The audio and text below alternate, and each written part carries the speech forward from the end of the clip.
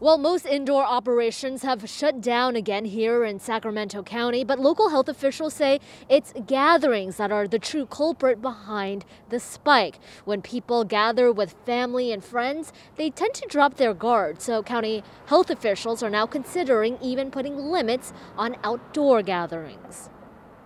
Being outdoors is generally safer during the pandemic, but not always. Take, for example, getting a big group together to raft down the river. It is the outdoor gathering where people are congregating tightly on top of one another.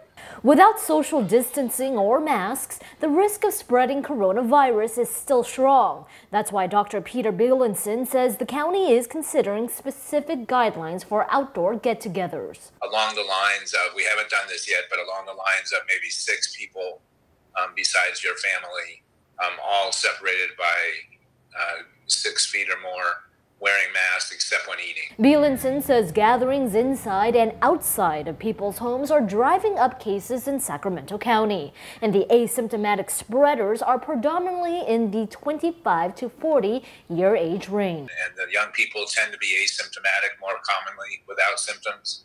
So if they're not tested, they still may be shedding virus. That gets passed on to family through social circles and spreads in the community. In Sacramento County, ICU beds are nearing capacity. Bielenson says more than 650 surge capacity beds are available. We don't want to be full.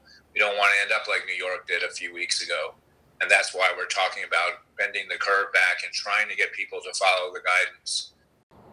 And those key guidelines: wear a mask, wash your hands, and social distance. Bielenson says if cases continue to rise, we may be looking at enforcement and stricter guidelines in the near future.